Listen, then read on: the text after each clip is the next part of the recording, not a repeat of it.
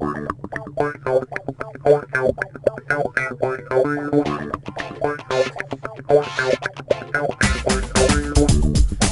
welcome to the Fortean Slip Daily Weekly Dose something. I don't know what the fuck we're calling this shit now. It's a show. We talk about shit. And sometimes it's somewhat comical or entertaining. Today, I have my friend Corey Leighton joining us for the program. He is the, was it Sensei? Yeah. At Enshin, what's the name of it? Enshin Karate of Maine in Portland. And he's been studying the martial arts for quite a while. And we'd met each other a few years ago. I can't remember exactly how long ago it was now. He worked for me at a local bus company, and we'd gotten to know each other. Happened to stay friends on Facebook. And after I'd started doing the show with Fred, you know, Fred's big into the MMA stuff and the martial arts in general, bodybuilding. Oh yeah. And I threw it by Fred. You know, maybe we should see if we could get Corey on to talk about the whole, you know, martial arts and Eastern thought or Eastern mysticism and that whole mix and that idea of, you know, mind, body, and spirit, because it goes right along with the stuff that we generally talk about. Mm-hmm. So, to give us a little background, Corey, what is your background? Well, I started training in, I guess it was like 1992 when I was 9, and I started at just like some community building in like my local town, and you know, something like 2 times a week, and but I knew I was doing something that like a lot of people weren't doing. It was something different, you know, and so I started with that and stuck with it for probably like 6 years, and it's funny now I think about it. It was like a UFC type style, but it was taught with like the traditional values and respect of a traditional martial arts dojo. But we still did all the grappling and the techniques like that.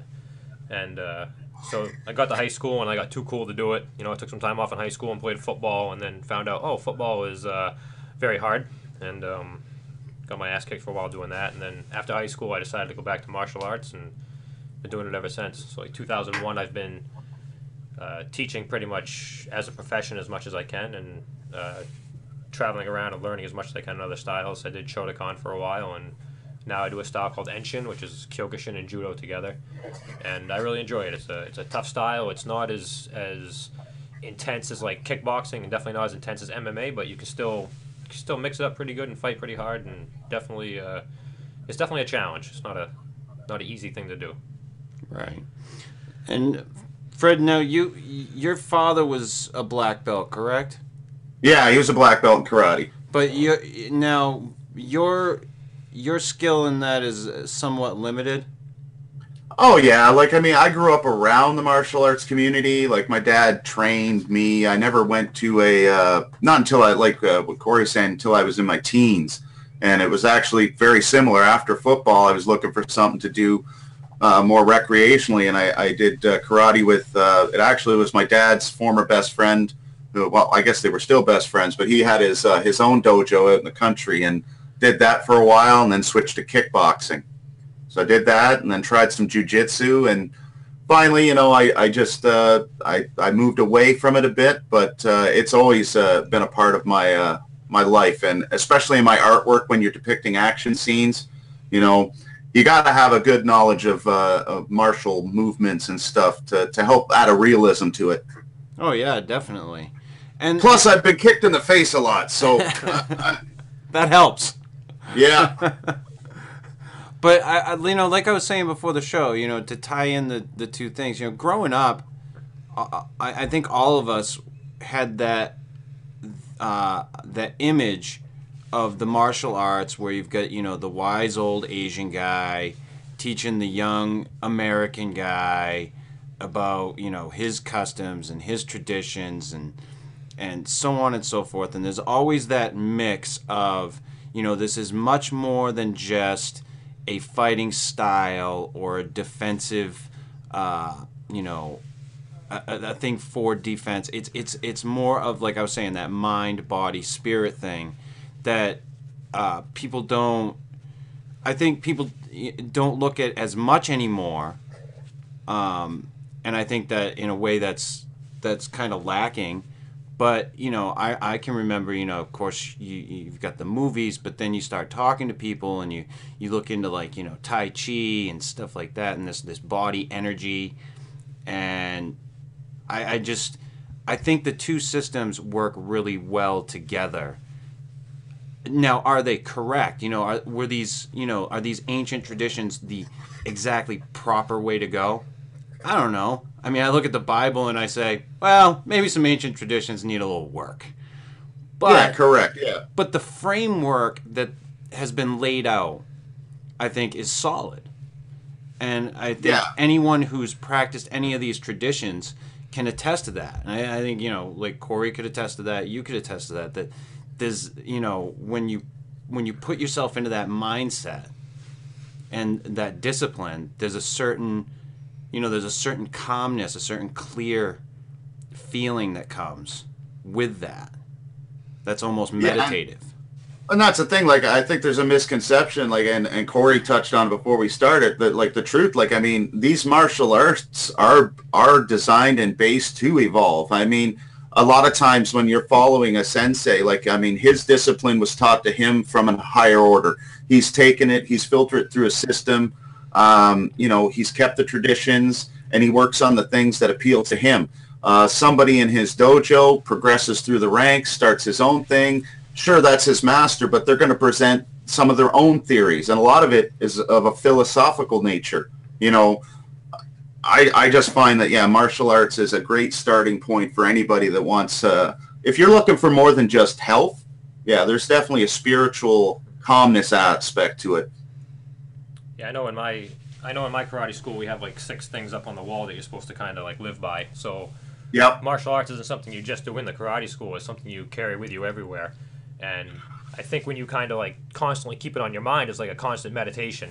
I should always respect people. I should always try my hardest. I should always accept the challenge in front of me and do my best to meet it.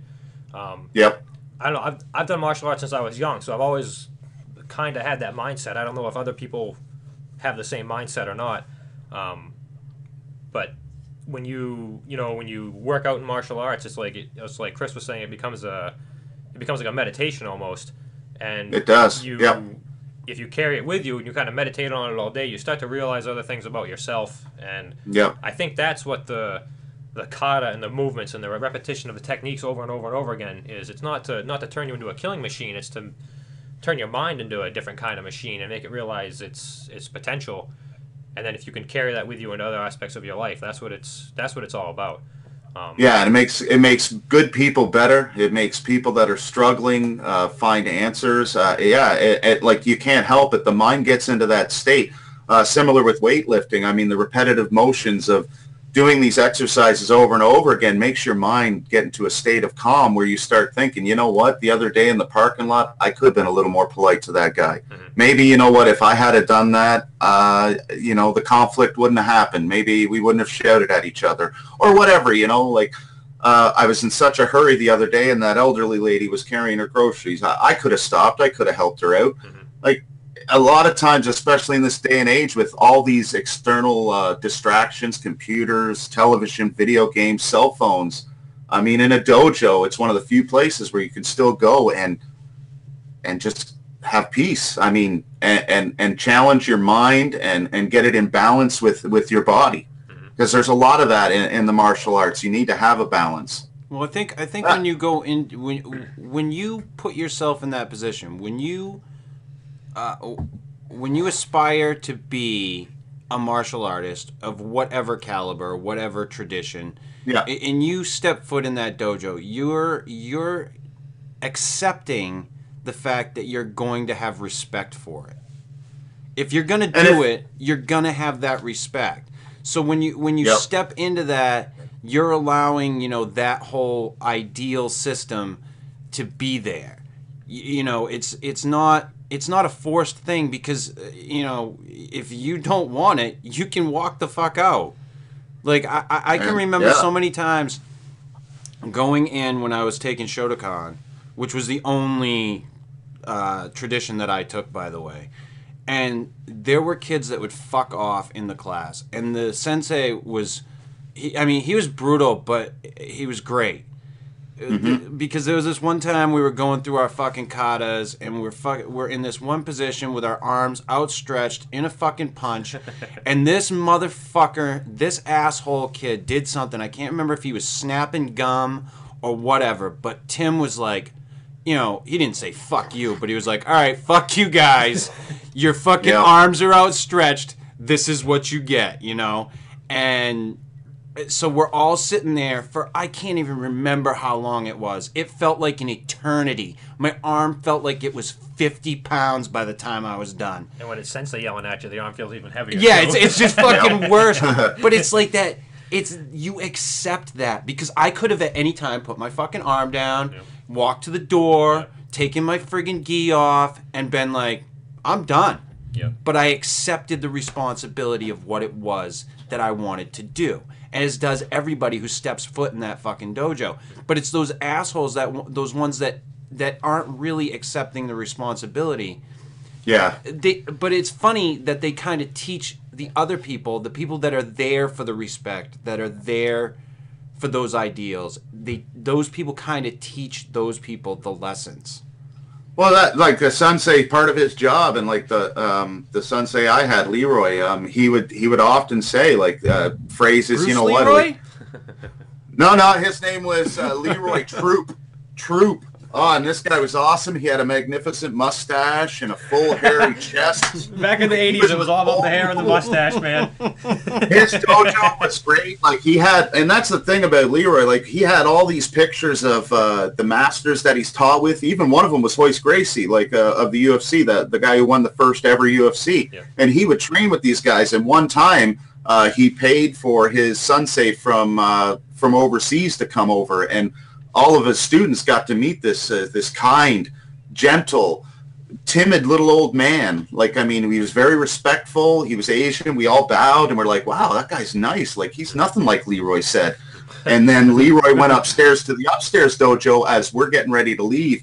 And all you hear is our sensei, getting tossed around and these slams. And, man, we were wondering, oh, man, what's he doing? Yeah.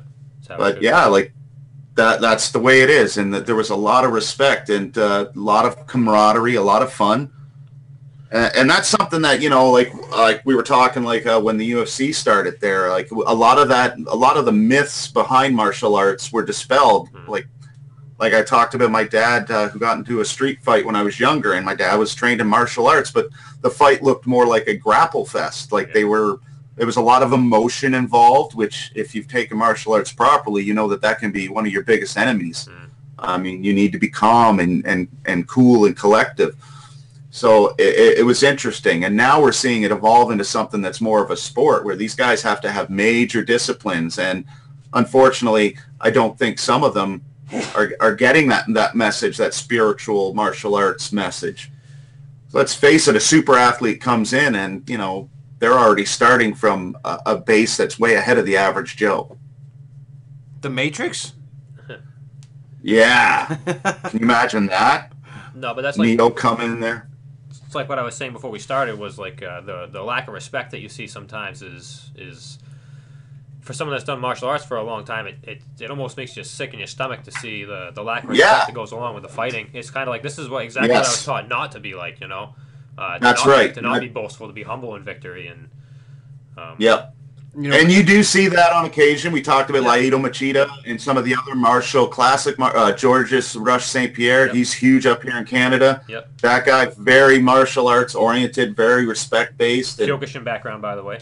That's right. Yes. Yeah. Very much so. But you got to remember. You got to remember too, though, that when a lot of this stuff got commercialized, it becomes something else. There's a lot of money involved. Yeah, money becomes involved. That's true. You got egos. And it isn't so much, and I think with a lot of these guys, it isn't so much that they want to be, that they want to be bigger than life. It's that they feel like they have to be, because if you talk to a lot of them, it's like, yeah, he's an asshole in front of the camera, but other than that, he's a good guy. But look at someone like Boss Rutan, though, who is definitely a personality. Like, if you look at Boss Rutan, he is a personality, and a killer. but just seems like a super nice guy too, you know. But you know, that goes And back to what I was that- saying too. He's also has a traditional background. He's also a Kyoto Yeah. guy. Yeah, and Dutch kickboxing is Yeah. very much based in the martial. They have a lot of those similar respects and whatnot. Yeah. And a lot of these guys have that brotherhood, like that. Oh, yeah. That you know, they've all been, you know, they've all fought at gyms with other guys. You know, it isn't just them. They're not just training. You know, yes, in a sense, they are just training as them, but they've all fought against other guys while in training. You know, in their fights. So it's more of like I think, yeah, you've got the one-offs that are dickheads, and you're gonna have those. But, you know, Muhammad Ali, for instance, you know, this goes back, you know, obviously, and it's a boxing guy, but he was a fucking, yeah, he had a big ego. but He was bigger than life, but that's what he was trying to be Yeah. in that arena.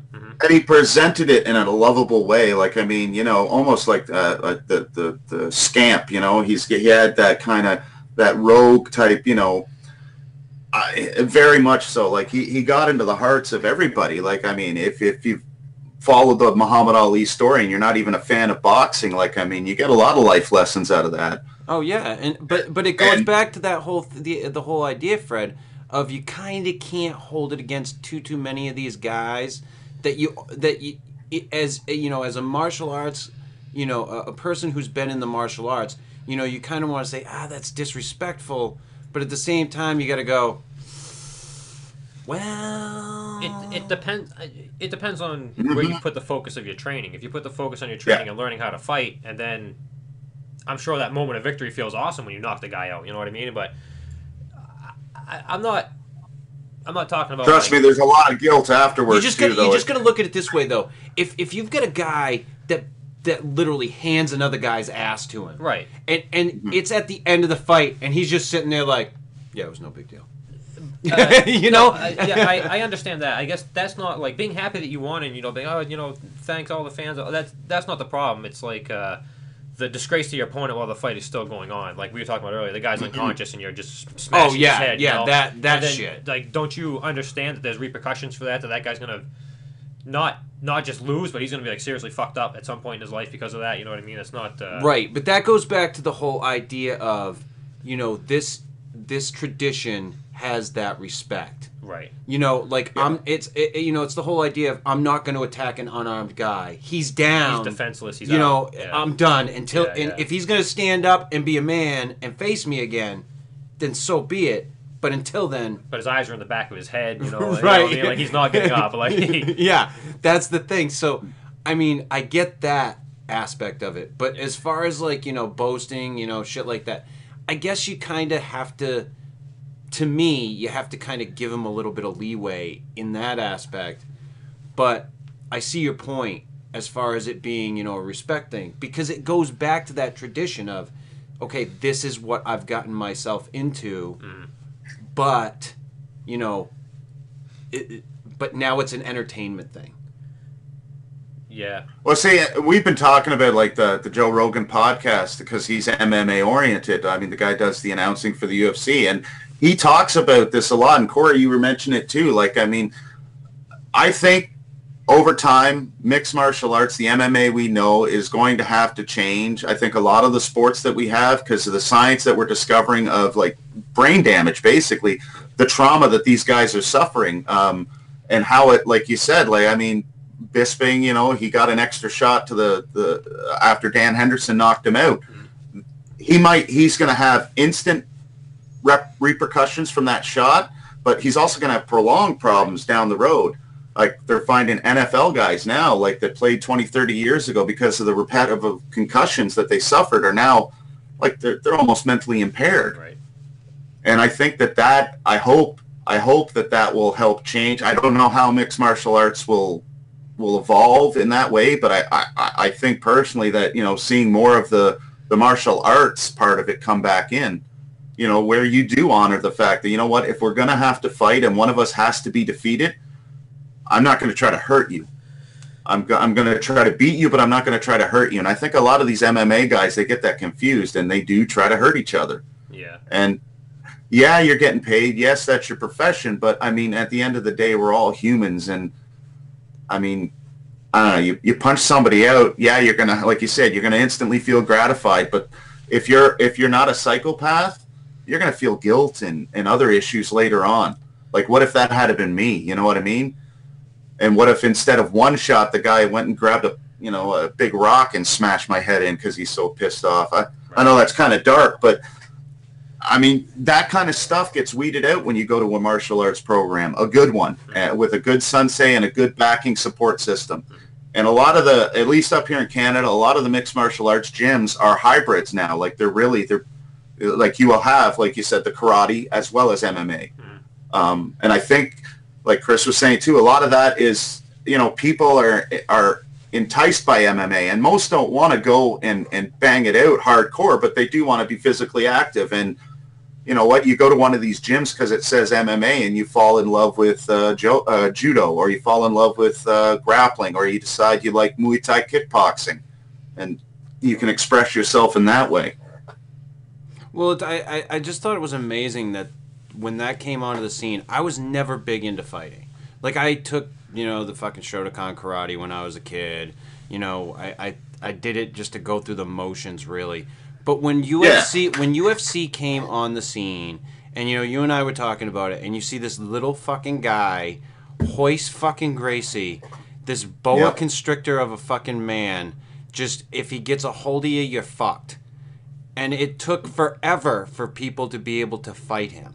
Or to fight that family. Forget fucking him. That family. Well, and here's the thing that we're seeing now. Like, those guys that are just traditional BJJ, like Brazilian Jiu-Jitsu, if they were to fight in an MMA contest, and we saw it a while ago when Hoist came back and fought Matt Hughes, who was a grappling, wrestling American wrestler. And we got guys now who understand the Jiu-Jitsu. So some of the techniques that you relied on, they're no longer valid in that type of environment. Don't get me wrong. I mean, Hoist would choke me out in a matter of seconds, and most people. But if you're fighting in an environment where you're allowed to punch and you're allowed to use, your strength in other ways, you're going to end up getting hurt, which is what we saw, unfortunately. Did either of you guys hear the Joe Rogan podcast where he talked about Josh Waitskin? Maybe. I don't know. He was the kid that he was in that not in the movie. He was the movie's based on him. Searching for Bobby Fischer. He was a chess player. Yeah. Okay. So he got, I don't know if he got into his teenage years or whatever, but all of a sudden he decided to get into mixed martial arts, and he decided to apply chess, what he'd learned in chess, to martial arts, and how well he was doing with that. Like his ability to think moves ahead in a fight. And Rogan was talking about it, and you guys would find it fascinating. The two of you guys would find it fascinating. As we were talking about it, I was thinking about that. So if either of you guys can find that, you'd probably love that episode that he talks about that. I think I've watched bits of it, or I remember a little bit, but yeah, I'm definitely going to check it out again. Yeah, and because I find chess and martial arts go hand in hand. Like, I play chess. I don't play chess anymore very often, but I used to when my son was younger. He was really big into it and was really good. And I found that it's very strategic, much like martial arts. Well, it goes along with that whole idea of that clear thought, thinking moves ahead. Yeah, thinking, moves ahead, being, in the moment, that whole idea of a meditative state while fighting. And I love the idea of it. I'm not that guy. I've never been that guy. I'm not that person. But it fascinates me, these people that can, these guys like fucking Bruce Lee, who was just a fucking, as far as I'm concerned, a monster of a guy. It wasn't just his skill. He was driven to be as good as he could fucking be. And it pisses me off so bad. I watched that movie, The fucking Dragon, and they show him fucking getting hurt in a fucking fight, and it was never a fight. Like, he fucked himself up fucking lifting weights. Because he was just a fucking animal. Like, he wanted to be so good. But it's that drive. It's that thing, I think, inside when you get into these traditions where you want to better yourself. It's a you know a self betterment process. You know, and all of these traditional systems have it. Everything. Yep. It's all about self betterment. Know thyself, or whatever. But I always find it fascinating. These guys like you, Corey, that can put yourselves in that mindset. Hey, I'm gonna fucking get hit. I don't want to get hit. I've been hit. I've been punched in the face a few fucking times. I didn't like it. I stay away from that shit as often as possible. And that's what I think, like with mixed martial arts, it's a very young man oriented game with a lot of athleticism, whereas martial arts and traditional martial arts are something that you can do for life, right up until you're 80, 90, as long as you're physically capable, you can practice martial arts. Whereas, you cannot practice getting punched in the head in your 40s. I don't suggest it. I got punched a couple times in my 20s and I didn't like it. So it's a tough one. And that's why I think martial arts will stay and be more traditional, whereas mixed martial arts, I think, should adopt more of that. And you'll see less of these guys getting their brains scrambled. Yeah. Well, actually, back to what Chris was saying about... if you train in martial arts and your whole goal is to be able to just, kick people's asses, probably, what have you got? 5-10 years of training really hard like that before your body's spent, But if you going with the mindset that, I'm doing this to better myself, I'm doing this to move to a different, let's get a little woo-woo here, I'm moving on to a different level of my evolution, I'm trying to move myself to a different level. Then you can do it forever because you keep discovering more and more about yourself. And if you want to talk about mystical practices, isn't that kind of what it's all about? Is turning the alchemical detritus into gold? Yeah. It definitely is. It's a transformation. If you look at it at a base level, the idea is you're a fucking caterpillar. Yep. And you're trying to become the butterfly. But some people don't ever want to stop being the caterpillar. Some people are like, it's easy to be the caterpillar man, sitting here munching. Well, yeah, they were the big caterpillar on the leaf. They got to eat what they want. They got to kick the other caterpillars off. All of a sudden they find... And they're always afraid to make that transition. No one wants to be the butterfly. And then they make the transition and they realize they're a fucking moth. Like, oh, shit. Yeah, but some moths look pretty fucking cool, Fred. The moth can still fly, man. They do. Your ass is still stuck on that leaf. Yep. All right, now that we've fucking gone to Alice in Wonderland, we'll wrap this shit up. Corey, what is the name of your dojo again? It's called Enshin Karate of Maine. If you want to hit me up on Facebook, it's facebook.com/Enshin Maine, ENSHIN. It's probably the easiest way to reach me. I won't give you my email address or anything, but I'll let everyone come in and try a couple classes for free. You can see what it's like. It's a atmosphere of training hard, but there's a lot of respect as well. We all shake hands and smile and laugh after class. Yeah, and if anybody, I know we do have some people that listen in southern Maine. Well, we have a few people all over Maine, but if you can share this stuff around for Corey, he's trying to get this stuff off the ground. And yeah, I'm trying to raise some money for my. I've got a GoFundMe thing going too. That's on the webpage. Just trying to get some money going for advertising so I can get more people to know that I'm out there. I'm trying to just do it from I started this thing with no money. I still have pretty much no money. So. Yeah, he's really Corey's really grinding this shit out. So if anybody can give him any help, even if you're not in the area, hit him up on Facebook, give him a like. I'll share it on. I'll share it in the different groups, so if any of you guys want to hit it up. But like I said, I've known Corey for a few years. Great guy. I think he's got a good thing going on here, and we've, as with anybody. Everybody's got differences of opinion, but him and I definitely found a baseline of stuff that we were, kosher with. But it is what it is, and I wanted to at least get a chance to promote him and talk about these things that I thought that we should bring to the table on the show anyway. But it was good to have you back, Corey. Yeah, thanks very much for your time. And as always, Fred. It was awesome. It's fun. Nice talking to you, Corey. Yeah, nice talking to you too, man. Thank you too, Chris. Well, you know, you do give me some pretty good artwork, Fred. There we go. As always, check out Fred's artwork at youtube.com/dreadfun. That's DREDFUNN. This has been episode, I think it's 47 of the Fortean Slip Daily Weekly something dose. This has been the Sweep the Leg Johnny episode. Nice. If you like this shit, hit the like button. Between that and Bigfoot portals, I had some good memories today.